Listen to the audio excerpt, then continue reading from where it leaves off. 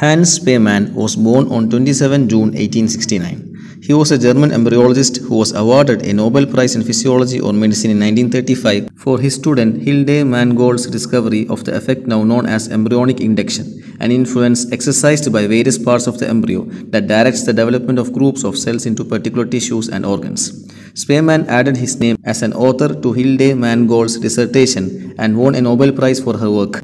Hans Spemann died on 9 September 1941 at the age of 72 years in Germany.